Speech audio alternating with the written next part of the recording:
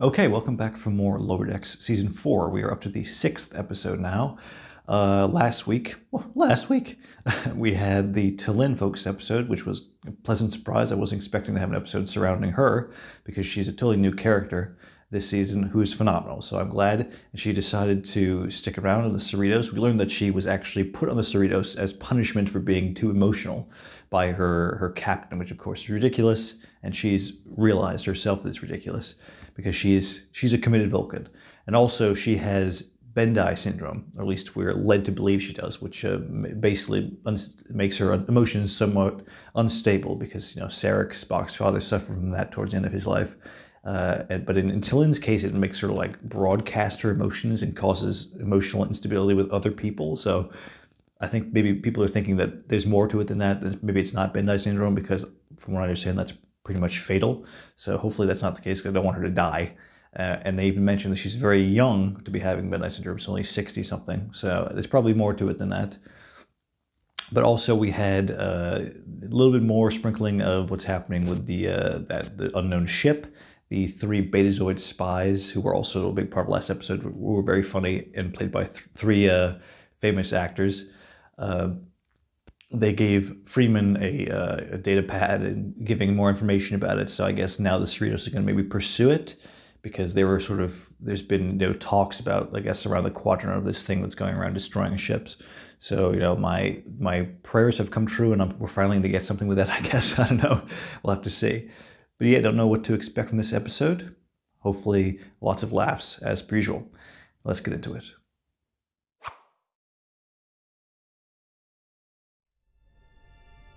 Cardassian disruptor, Klingon disruptor, Romulan disruptor. Why Oh, are we throwing out so many Ferengis. orders from the Grand Nagus? Here comes the ship. They're not going to last long. Every single Alpha Quadrant species is getting pulled into this, I guess. It's going to be some big conflict, I'm thinking. Careful! That's a Genesis device! No, it isn't. It's too small. It's an updated portable version. These are used to terraform planets. It's wild. Like the Genesis device, when it happened in Star Trek 2, I kind of always got the vibe that after it was just sort of buried in, black tape and nothing was made out of it since then. But obviously that's not the case because we saw the Genesis 2 being developed in Picard by Section 31, and they're being used kind of commonly, I guess, to terraform planets now. I just never I thought they were totally hidden away from the public after it went to shit, essentially. But I guess every time that thing sort of happens, even in real life, some people get their hands on it and try to continue the research and develop it further, good or bad. I don't know what you're talking about. You're only here as a favor to my cousin. I never trusted you. Throw him out the airlock. He told me we would make a profit. I knew it. Wait, so that guy, say his name is Heath, he knew what was about to happen? Interesting. Also, he was like rubbing one of those red balls that fucked with Picard's head in that episode, the battle. What are you doing? Collecting on an old debt. So maybe there's some sort of deeper conspiracy going on here then. Captain's log, stardate 58901.5. The Cerritos has traveled to Ferenginar. Oh, they're going to Ferenginar. That's an interesting looking ship design. I've never seen one of those, I don't think. That's cool. Oh, the Ferengis are applying to join the Federation. Wow, it's about time. It's about freaking time. We've had enough dealings with the Ferengis for them to be permanently inducted. Respectfully, sir, the 10th rule of acquisition. Whoever's been attacking ships across the quadrant has disrupted their trade routes. Rom is desperate for Federation resources. Rom is the Grand Nagus now, huh? Is that something that happened in Deep Space Nine, or was that just after that? How can I serve you, my...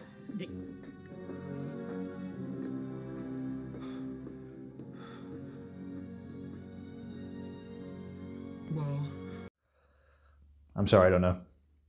But they have the cast back, Rom and his wife. Quite flattering. We also offer you the ceremonial invoice for the bust of good fortune. How much is... Oh my. In the Ceremonial invoice. It doesn't get more Ferengi than that. So they're at Ferenginar. I'm going to say it. Have we ever been to Ferenginar? We've heard it mentioned a million times. Or is this another Orion thing where after all this time we're finally seeing the planet? 'Cause I don't... But I'm more likely to have seen Orion just from my familiarity with some of the shows that I am to have seen Ferenginar, because that's more DS9 focused, related. Starfleet has travel guides for all habitable planets. The file for Ferenginar hasn't been updated in years, so... Starfleet's gonna foot the bill for us to go to as many bars, restaurants... He's making them go around Ferenginar and basically write a travel guide. That sounds like a fucking awesome job. That'd be sweet. But you wouldn't get that gig if you were still ensigns. You can take Sir, I'm only a lieutenant junior grade. I have everything to prove. I need to make an itinerary. Does he drink a lot of coffee? Oh, yeah. Tons. I've never seen him drink coffee, have we? He, get along well with Janeway. Actually, no, he wouldn't. She would not handle his fucking shit, or she wouldn't put up with it, rather. Be like, calm down, Lieutenant. Commander, we're an expert science team. I'm pretty sure we can handle a fake romance. Let's go get packed, honey. They're pretending to be romantic partners. Are they going to actually end up being romantic partners by the end of this? Wouldn't that be a twist? I don't think so. It's platonic. So I think Tendi has a bigger crush on T'Lyn than Rutherford.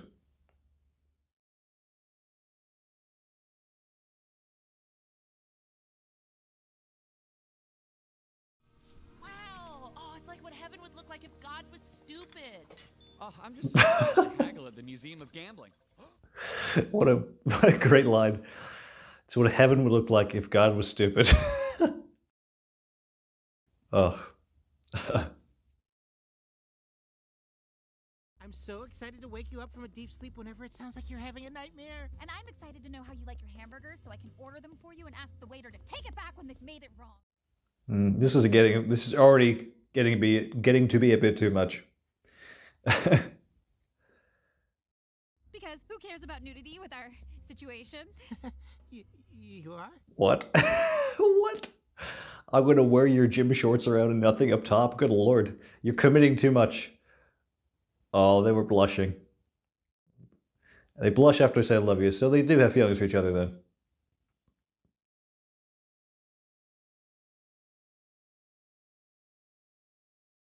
The for-profit minibar, the for-profit toilet, the machine that charges you to pay for the toilet and the minibar. View screen works. That's everything. A profitable toilet. Spend a penny. Spend a latinum. Lose a latinum.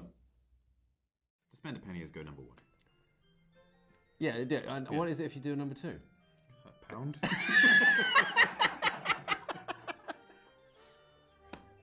Commercial?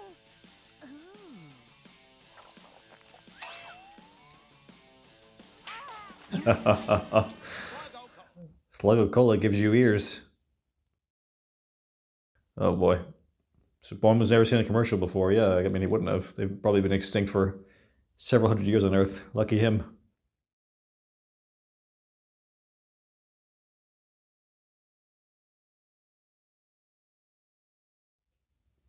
Hey, this guy. Is that a new pip I see? Yep. I'm an LJG again, for now. Congratulations. I never thought you'd dig your way out of crashing that Oberth. Ditto. Oberth. Oberth's still in service at this time. They were around in the original series film era. The Grissom was an Oberth, right? It's kind of a cool looking ship though, but I think it's about time they retired. 2 shots of Cardassian tequila and a dagger of the mind on the rocks. Wow, that's pretty hard. He's holding the freaking conspiracy worms. That's what those conspiracy admirals were eating in that TNG.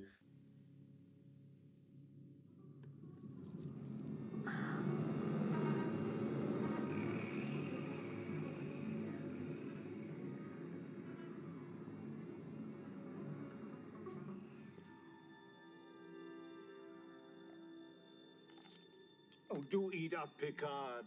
Raise your hand if you want seconds. Disgusting worms.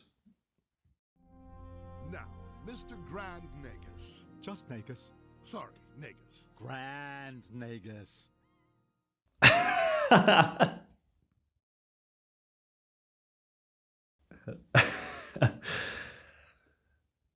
But I was looking at the numbers and was wondering if they could be different.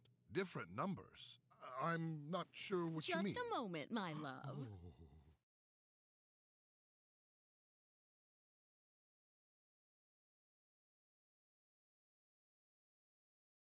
Terms of the membership application are locked, but if we open them up... Thank you for the input, Captain, but we'll be fine. He's practically a child.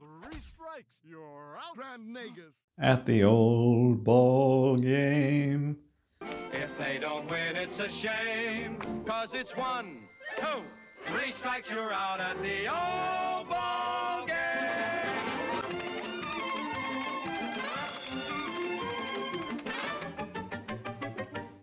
So they think, Freeman thinks Rom's pulling one over on them to, well, what does he want in return? So is his wife here, the first clerk, I can't remember her name, Neela or something like that. She's sort of, maybe she's just using him? Or she's like sort of wearing the pants here. Not using him, I shouldn't say that. I just need to enjoy the crisp, refreshing taste of a Sluggo Cola. They put commercials in the shows? It's like mind control. Gotta love product placement. Mr. History, you should know all about that. The workplace sitcom where everyone is secretly in love with each other. I'm sorry, what? Oh, Blago, I don't know what to do. I'm secretly in love with Nilma, but... Boimler is definitely the one who would get addicted to TV out of all of them. He's getting sucked in. Come on, don't... You're so committed to doing so much on this trip, now you're going to get nothing done because of flipping TV. Get off the boob tube. It's like, who decided that hearts are the universal symbol for love? If anything, it should be kissy lips or gorgeous green eyes. Or something. What? Boy, you're having a hard time keeping it in, aren't you, Rutherford? Both of you. There's no way this is going to end well. Wow, look at them all dazzled up. Looking good, guys. Looking good. And you look, captivated? Sorry, I'm trying to make my mind come up with a less intense word, but oh boy, is it extremely warm in here? Good thing they keep getting distracted by other things, because otherwise they'd just be blushing 24/7. It looks so uncomfortable like this.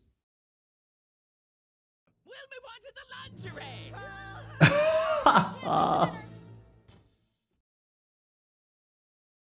Oh gosh.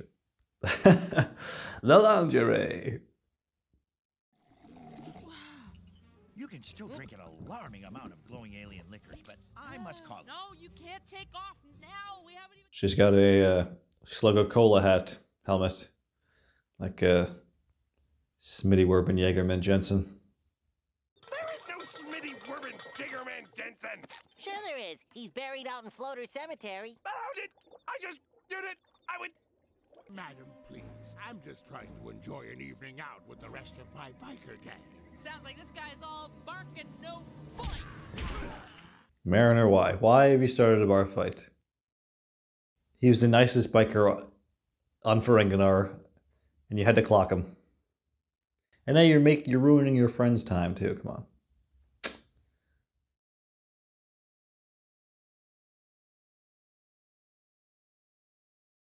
He's making you feel like you're close, then delaying to make you frustrated enough to sign anything. I can't tell the council we failed at the simplest of tasks. Freeman is... I didn't realize she was so good at negotiations. She should be leading this, not the Admiralty. Well, actually, I guess her prior... Oh.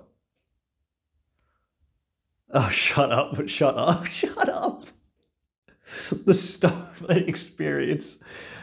They're playing the theme. It's, I guess, so it's like a pull off of the Vegas, park they used to have, Star Trek The Experience. I always wish that I had the chance to go to that, but it closed, a long time ago. Probably before I was even a Star Trek fan, honestly. Did any of you go to that? It looks like we've caught 2 people lying about being a couple to defraud our company out of a discount. This is, of course, one of Ferenginar's worst felonies. Uh-oh.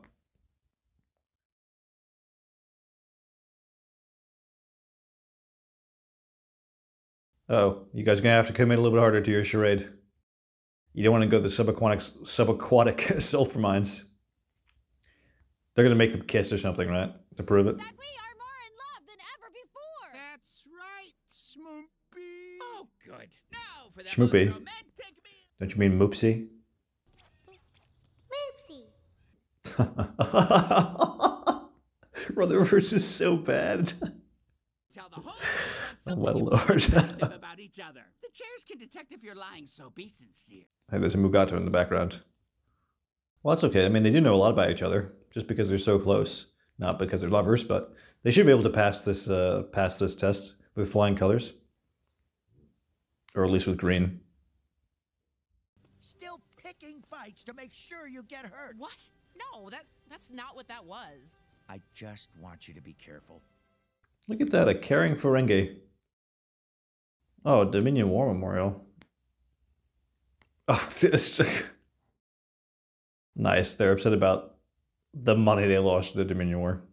Really nice. Mariner, I love you, but you need to figure out whatever's eating you up inside. Yeah, and tell us, what is eating you up? So you can stop hiding behind your aggression, your tough persona. Reveal to us. I like your hair too. Congratulations! You have completed the Ferengi all-inclusive newlywed discount package. Oh. I thought it was gonna be far more difficult than that. They weren't able to pass it.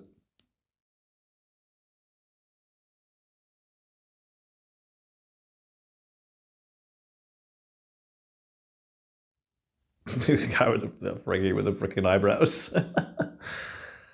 What a coincidence. Oh no. Miglimo's gonna blow their fucking charade. Get out of here. The closest platonic friends. Nice. You had to say it. Somebody get this bird out of here. You've been trying to break up our love from the start. Oh, here we go, Tendi. Commit, Tendi, commit. You have the nerve to come down here and try to ruin our marriage? You guys love me? Of course we do. Yeah, I don't, though. You're undeniably attracted to both of us. Similar shade of color to you, Tendi. Same color palette. Please don't break up because of me. Security, stand down. Now that we're divorced, we're going back to our ship and never talking again. That's right. Well, they played it off well, and now they've gotten out of it, I guess, by claiming they're divorced. Whether we end up joining the Federation or not. And 10 points on the back end of every holo novel program in perpetuity. I don't think... Jeez, wow. This admiral has blown the negotiations. They have free access to any Starfleet ship. That's a bad idea. Very, very bad. Of course, I've added one provision. Here comes the other shoe. So Freeman and her are going to go head to head then. What do you mean? You owe us a fortune. Yes, contingent on bringing in a planet, but I didn't say which. Yeah, which planet is it? Oh gosh. Kronos, the Klingon homeworld? That's impossible! Oh, I know. You forgot the 8th rule of acquisition. They have to bring Kronos into the Federation in order to get all of the negotiated for. Okay. The Grand Nagus can't sign with a bunch of suckers and rubes. Captain Freeman, you showed me that there are those in the Federation who respect our culture. Oh. Oh, this is just like those, oh, what are they from, the Grongovians from Strange New Worlds, where you had to act like them. You had to show radical empathy to convince them that you appreciated them. That's what Pike did. So the Ferengi just wanted people that had, you know, strong enough negotiating skills to pull one over on the Ferengi. Apparently I get in fights for no reason, and I can feel my hangover in my entire spine. Well, why are you getting into fights? You wouldn't understand. Tell us. Tell us. What's she hiding? We gotta squeeze in there. Hand me the spanner. On it. Now this makes sense. Natural chemistry. Oh, Lord. Boimler must have been watching TV for days on end. Oh, 8 hours. People do that kind of thing all the time. You would be looking like that. Maybe if you hadn't ever watched TV before. Thank you, sir. I've authorized the local authorities to drag you out of there. Just go limp. Don't fight them. Of course he's drinking frickin' Coca-Cola. Leave it to frickin' Ransom. Okay, that was episode 6 of Lower Decks Season 4, a Ferengi episode. Honestly, I've never been a huge fan of the Ferengi. They've always just sort of annoyed me. And honestly, because I haven't seen all of DS9 where they're featured the most, and I've only seen them prominently in like TNG, and they're always annoying in TNG. But obviously, characters like Quark and Rom, I'm familiar with them, and Nog, and some of them I appreciate more than others. But yeah, I don't have the level of commitment to the Ferengi that I would if I had seen all of Deep Space Nine. Hopefully that'll happen eventually. But it was cool to see Ferenginar, which I don't know if we've ever seen in person. And Rom and Lita, I think it's Lita, both return, and they're voice actor, or they're original actors, I'm pretty sure. But yeah, from what I understand, Ferenginar isn't actually part of the Federation yet. They've just officially signed a application, and they have to get Kronos. They have to get Kronos to join the Federation to get the rewards or the money or whatever the acquisition that they agreed to. But I guess that also means they have to do that in order to be part of the Federation. That's the full acceptance of their application, I guess. So that's going to be tough. Maybe that's a cool idea, though. I don't know how the hell the Ferengi would in a million years convince the Klingons to do that. But if they do that, that's awesome. And maybe that's exactly what we need for them to team up to fight this thing. Maybe we'll need... I think the Klingons would probably end up working with the Federation, and all the Alpha Quadrant species would probably unite to deal with this threat if they had to. But if the Klingons join the Federation, that'd be a cool thing anyway. We've been waiting for that for so long. It would be awesome. But this was a pretty good episode. We had Boimler get addicted to Ferengi TV. That was really good. But I think easily the best part was what happened with Rutherford and Tendi. They had to pretend to be a couple, and they made all these jokes about, we have no natural chemistry, and of course they had the most amazing chemistry. But it's strictly platonic, I think. But even though there were several times where they were blushing at each other, talking about how they feel about each other. So maybe there is. There's got to be some sort of romance going deep down there. I don't know if we'll ever see it flourish. I don't really need to. I'm happy with them just being friends.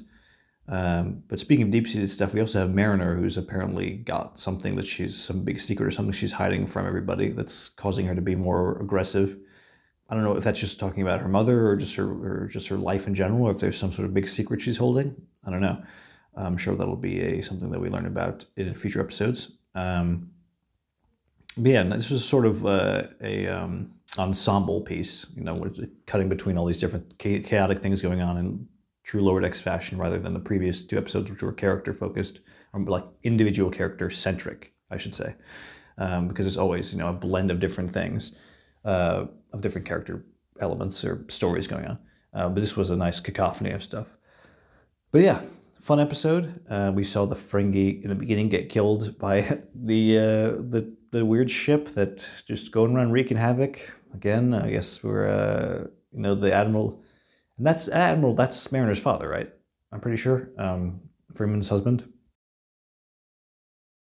He talked about, I guess, the Ferengi were pushing to be in the Federation even more because of what's happening with the attacks. The local attacks are happening with that thing. It's coming, whatever it may be. It's definitely coming, and I'm looking forward to it. I keep saying this every episode because that's the thing that's being threaded throughout this episode, so I want to keep acknowledging it. So because we're getting little pieces here and there about it, but we still have no concrete idea of what exactly it is, except for theories about Peanut Hamper and Badgie, which are probably correct. Maybe it's going to have this huge twist. There was a little hint at something with this episode, with the Ferengi at the beginning saying, when that ship showed up, he said something about, I thought it would. We thought we could profit from it or something, and then they got killed. So I don't know. Maybe it's some sort of conspiracy going on. I don't know. We're waiting to find out. But yeah, I enjoyed this episode. Let me know what you think in the comments, as always. Get the conversation started. Leave a like if you enjoyed. Subscribe if you haven't already. And I will see you in the next episode. No problem. We'll move on to the lingerie. Sorry, can't. Late for dinner.